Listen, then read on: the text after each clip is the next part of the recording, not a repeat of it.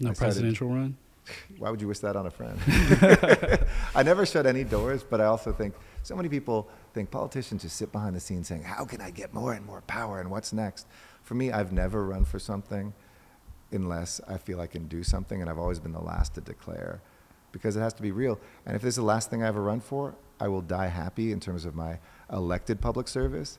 And if there's something else that's coming, it has to be compelling because of the sacrifices. You know, we didn't get into this, but it's a tough moment to serve. I mean, people dehumanize you. In good ways, they think you're the most amazing thing. And I'm like, trust me, talk to my wife. I didn't do the dishes last night. Like, I'm a human being. Mayors are people too. But they also dehumanize you negatively and like, you're a piece of, you don't know who you this, that. And these are people who have never spent a moment with you as a human being.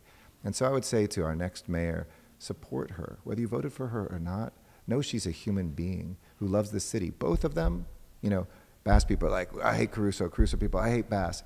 They both love the city. Trust me, if they put themselves forward to run this city and to go through the life that is this job, it is a tough one. And don't let 1 or 2%, no matter where they are on the spectrum ideologically, 1 or 2% be so loud and so narcissistic that they drown out the 98, 99% that do want to compromise, that do want to move things forward, and that are okay talking to each other civilly.